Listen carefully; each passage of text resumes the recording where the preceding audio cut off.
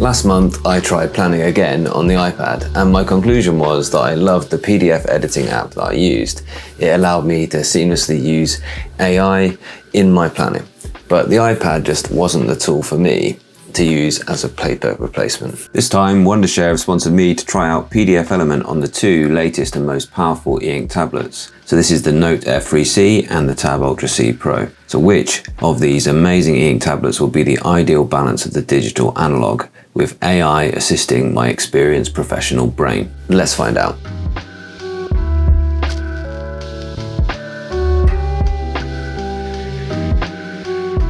Can either of these amazing e-ink tablets mean that I can go paperless at work? PDFs on this amazing A5 colour e-ink screen. PDFs are your new notebooks. My mum was a school leader and she used to stick in sheets into these amazingly detailed, well-organised notebooks. She had whole shelves full and they were all organised by date. And she could pull out any key document from the school over the whole period that she worked there.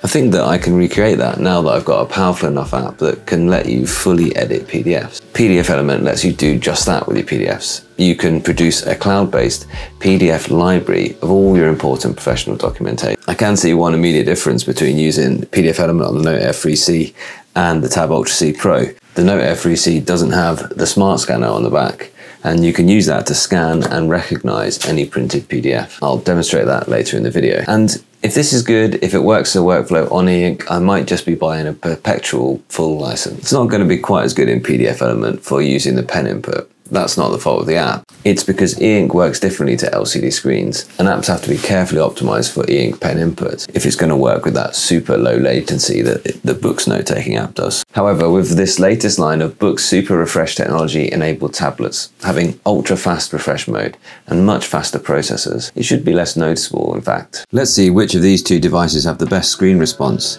in the ultra-fast mode.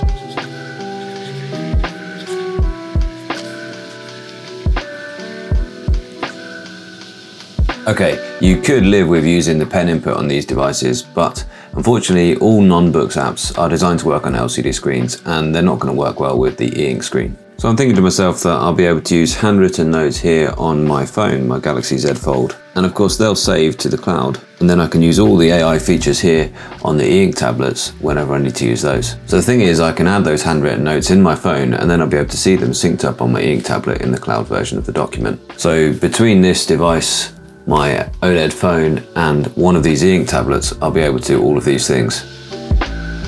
At school, I'll be able to copy questions straight out of a PDF and paste them into a PowerPoint. I'll be able to use the AI summary mode to shorten explanations. Give me a short explanation of gravitational potential, and then I can just copy that with one click and use it in my resources. I can also use it to plan me a couple of starter questions on the topic of gravitational potential energy. Provide a set of answers for these questions.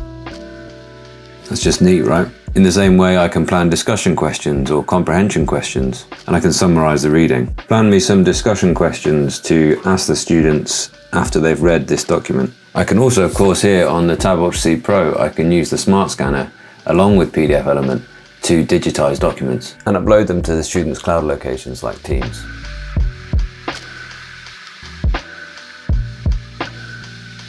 Of course, I could also use these for signing forms. Not a real form, but everything's editable within PDFelement. That's really useful for my channel for managing those documents. It's also really useful for suggesting titles and descriptions for managing the metadata of my YouTube channel. I mean, that was easy. And also for me, it's really useful for it to be able to read and summarize a manual so that I can prepare content on how to use devices. I mean, that's brilliant. You can quickly just scan about, ask it questions of the PDF rather than find the detail in the PDF. Useful. You see, one of the limitations of the Books PDF reader is the cloud synchronization. So I'm not really changing the PDF here, On top of the PDF, there's a separate file which contains the reading data, so this annotation is not really changing the PDF itself. Whereas with PDFelement, changes that I make on one device are saved to the actual PDF, so it's saved within the PDF document itself. So I can sync the reading data, but that can only be interpreted by NeoReader on another Books tablet. You can automatically set it to save a flat PDF each time you save, and then you have a copy which you can then sync up to the cloud, but you should treat that as a read-only copy, as any changes you make on that version will not be synced to the live Books version. But here in the PDFelement app, I'm actually adding any comments, any notes to the PDF file itself. So any changes I make are represented on any device accessing the PDFelement document cloud. They're repeated everywhere, so that's really neat. And the cloud is one of my favorite features here. I just need to be disciplined and keep track of my PDFs in folders. Of course, I can always fall back on the search function or sort them by date. In the free version, you get 1 GB of cloud space, and you can share PDFs with others, and 2,000 AI use tokens. And you can still enjoy working across platforms on web, mobile, and desktop. What's more, the full Android Pro version is very good value.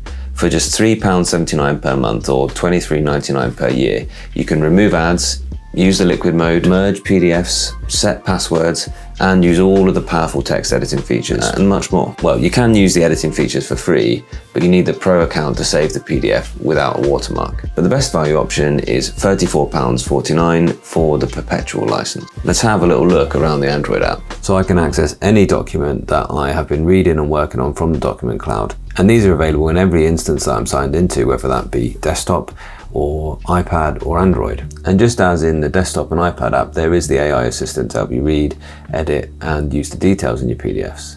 And I can see this tool being one of the most useful things in a professional workflow. I love having the AI assistant right there within the PDF, so you can ask it questions. If, for instance, you didn't know what a certain keyword was, you could have an in-depth conversation with the AI to help you understand that. Nice. To take this interesting PDF from the US government about AI in education, I just need to click AI Summarize PDF and it gives me the main points. I can then dive in further and I can ask it questions and get clarification. And generally now, I've got a better idea of what to expect in this PDF and where to find it. It's an immersive way to read, and in Wondershare PDFelement, you can ask questions of the PDF and it will give you the answer with the content of that PDF document. And in AI mode, you can ask it to give you examples to put things into context. Give me an example, a good example of using AI in education. That can help you analyze the content of the PDF, and it can also help you generate content, generate text to be used elsewhere. I can just click this plus here and it's copied to the clipboard and ready to go into another app. Download and try the new Android version, iOS version, and desktop version from the links below. Your subscription gives you access to frequent updates to the excellent Wondershare apps. For example, the new desktop version brought new immersive reading options to bring AI more seamlessly into your workflow, as well as an adaptable navigation bar, automated bookmark generation, effortless batch production, for instance for compressing whole groups of documents, and the new global translation mode to translate whole PDFs. Between these two tablets, I think you're more likely to enjoy using the Tab Ultra C Pro with productivity apps such as PDFelement. But don't discard the Note F3C for that use case either, because using the portrait stand along with a Bluetooth keyboard makes for a really nice productivity station. And many apps do prefer you to use portrait orientation, although I find PDFelement is happy in either orientation. Explain this piece of text. It might seem like a really simple feature, but many of you are going to love just being able to organize the pages of a PDF. One thing I do quite a lot is just to add a blank page into my planner, and then I've got a whole page where I can add a set of notes. Especially if you're reading something in a PDF, you could also, of course, add a blank page straight after something that you've read, and that could let you add some notes directly after that reading. This lets you make the PDF your own. Students, you might like to have a blank page to answer the questions straight after a question page in a textbook, or insert a page for your lecture notes right at the relevant point in your academic text. So one word in evaluation of these devices is, whilst they both handle productivity apps like this really well, using these apps really empties the battery quickly. I'm talking whole percentages in minutes. This is the biggest challenge for books now. Give us amazing battery performance on colour e-ink with the benefits of the Book Super Refresh technology, and there's just no contest in this space anymore. Next video in this little series, I'm going to take a look at PDFelement versus Adobe Acrobat Reader. I am a long-time subscriber to Adobe Creative Cloud, and within that you do get Acrobat. But one reason I can tell you to check out PDFelement is that it's half the price of the Adobe software. Check it out in the links in the description now.